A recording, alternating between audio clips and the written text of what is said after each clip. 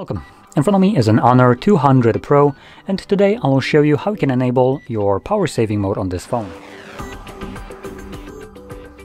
To get started, pull down your toggles by swiping down from the top right side of the screen like so, and then swipe down right here to extend the list of toggles. Now we're looking for power saving toggle, so it should be somewhere here, and there it is. So once you see the toggle, you can simply tap on it. First time around, it gives you this pop-up, so it will turn on dark mode, turn off always on display, auto sync, and beauty, restricts background activities, and reduce visual effects. Now out of this entire message, the ones that you want to care the most about, or probably will care the most about, is the auto sync, as this refers to turning off Wi-Fi and mobile data when you're not using the device.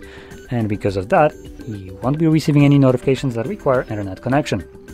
Now, you can also check the box right here to not remind you again, so this pop-up doesn't show up again, and click on Enable. And there we go.